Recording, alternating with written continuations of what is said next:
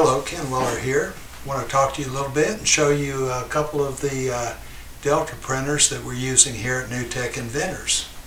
I'm sure you're probably familiar with this MONOPRICE 3P Delta printer, a very small Delta printer, but the thing I like about it, and I've got several of them as you can see back here on the rack, they take up a small amount of area.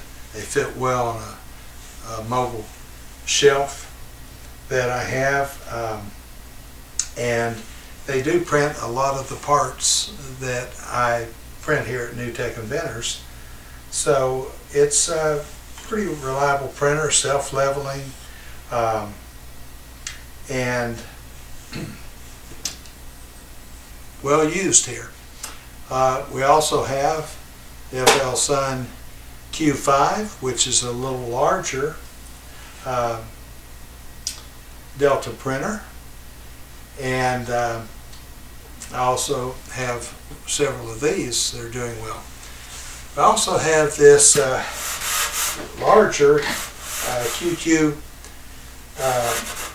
S Pro FLSUN Delta printer here. This is a big boy. It does can print larger parts, has much larger print area. However, it takes up a lot of space, and normally anything I would print in a larger format like this, I would be printing those with my ANET ET4X printers or the Tronic CXY2 Pro printers that I've just recently acquired. So as far as running printers here, my own personal print farm for NewTek Inventors, this one, very busy boy. This one, more or less prototyping and some special parts and jobs, and this one also, it would be more for special jobs.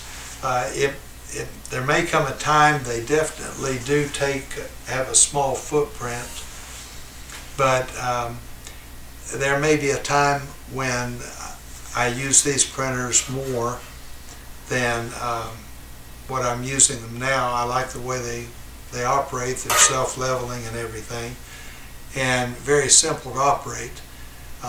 However, from a production standpoint, some of the other printers that I use here are the real workhorses. So I just wanted to introduce these guys to you and show you them. I have one other Delta printer I didn't bring out here, but we might get around to it someday. So just touch on that and keep watching, and you'll see some of these guys working for us here in some of the upcoming videos. Thank you for watching.